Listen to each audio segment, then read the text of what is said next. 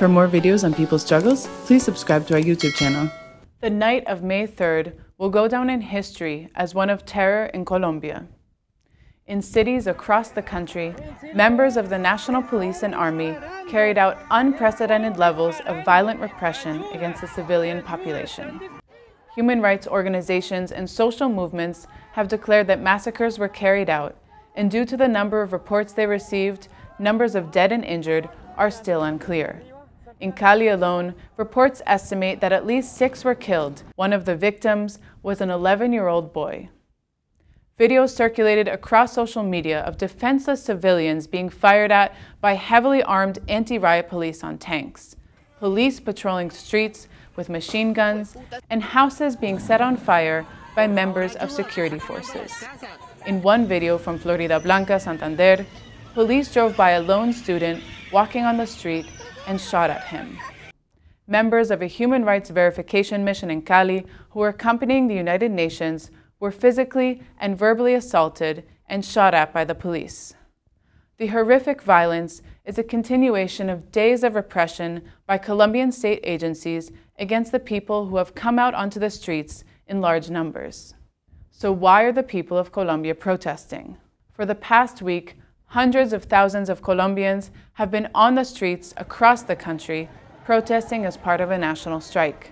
The national strike, which began on April 28th, was organized by trade unions, social movements, and left political parties following the presentation of the Sustainable Solidarity Bill by Finance Minister Alberto Carrasquilla. Far from having to do with solidarity, it was a tax reform bill attempting to make Colombia's working class pay for the government's fiscal deficit. The Solidarity Bill would have increased the VAT on staple goods, fuel, and various public services, expanded the tax collection base, increased the tax on agricultural inputs, increased the tax on pensions, frozen the wages in the public sector until 2026, eliminated subsidies on various public services, imposed toll tax on roads connecting countrysides and cities, among other measures. After 5 days of massive protests in at least 600 municipalities of the 1,103 in the country, Iván Duque announced that his government was withdrawing the bill and would present a fresh tax reform bill drafted between different parties. Organizations warned that the withdrawal is only a partial victory and that their demands go much further. What are some of the other demands being raised by protesters? In the immediate term, organizations have demanded the withdrawal of the army, the end of repressive actions against protesters by the police and the army, the guarantee to the fundamental rights of the population, and a full and thorough investigation into the violations of human rights carried out by security forces over the last week. In addition to the more than 26 people killed in protests, human rights organizations have also reported more than 761 arbitrary detentions, more than 50 disappeared, 9 cases of sexual assault, 17 people with eye-related injuries, and altogether more than 1,000 cases of police violence. Other demands have to do with an end to the systematic and violent repression of dissent and social protests that has been going on in Colombia for decades. The protesters have demanded that the government respect the peace agreements, end the genocide of social movements, and dismantle paramilitary structures in the country. What is the history of this violence against social movements in Colombia? Throughout the 60-year-long internal armed conflict, Colombian social movements and political organizations have been declared objectives of war by successive conservative governments. During the 60 years of the conflict, more than 80,000 people have been forcibly disappeared.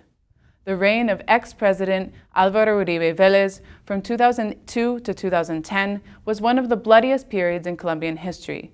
The president enjoyed full support from the United States and one of the biggest military aid and training packages called Plan Colombia to allegedly help the country fight the war on drugs and terror. During Uribe's term, it is estimated that at least 20,000 people were disappeared.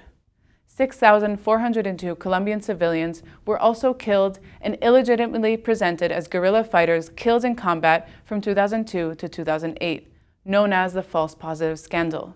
His government oversaw the persecution and assassination of human rights defenders, trade unionists, and left political activists. Colombia's current president, Iván Duque, hails from Uribe's Democratic Center Party and has continued the legacy of Uribismo. Since Duque took office in August 2018, his government has waged a war on the people of Colombia. It has pushed for harsh neoliberal economic policies, such as the current tax reform, cuts to the public health and education sectors, labor legislation reform, and others. It has also intensified the persecution and violence against social movements and political organizations.